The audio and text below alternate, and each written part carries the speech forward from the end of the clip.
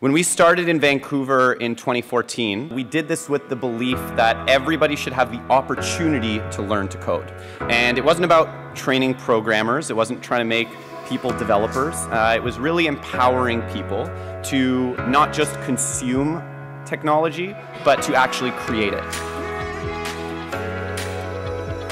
We brought 499 other people to be around you to experience the same thing, where you can all feel really comfortable making mistakes together and know that everybody in this room is learning for the first time, because sometimes the most intimidating thing can actually be sitting there and learning with a bunch of people who know what they're doing, and that's actually one of the hardest things to get past.